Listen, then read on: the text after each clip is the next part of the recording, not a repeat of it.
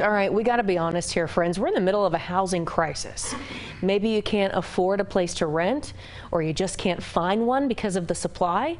And city officials say Albuquerque is actually short anywhere from 13,000 to 30,000 housing units. That's the reality. So the city is working on a massive plan to address this huge need here. Brittany Costello joins us. And Brittany, it starts with more housing, right? But then the plan kind of gets more complicated from there. Absolutely, Tessa. The goal right now is for the city and partners to create 5,000 housing units by 2025. But to really address the need for all residents, all income levels, the city says it's going to take more money, commercial conversions, and changes to city zoning.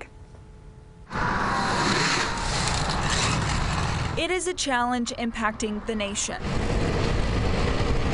No different here in Albuquerque. These units are not popping up fast enough to keep up with housing demands. We've all been working hard on this issue, but like a lot of challenges, we're like in a rowboat against a tidal wave. Monday, Albuquerque Mayor Tim Keller announced a new plan to address housing needs. It starts with more development, but goes beyond that, taking advantage of existing spaces around the city. We're going to try and convert commercial office space to housing. And so we're proposing a $5 million fund to do that. To support 10 conversions of office or hotel-motel spaces. We also don't even have a housing workforce to build these houses or convert these units.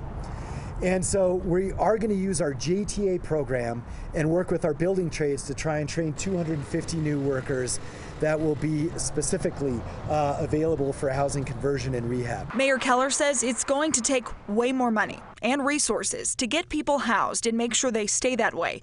He says they are ramping up consumer protection, enforcing anti-discrimination laws based on source of income, and cracking down on nuisance properties. And looking at other ways the city will need to evolve. Right now, our zoning code will never allow us to meet the housing demand in the city.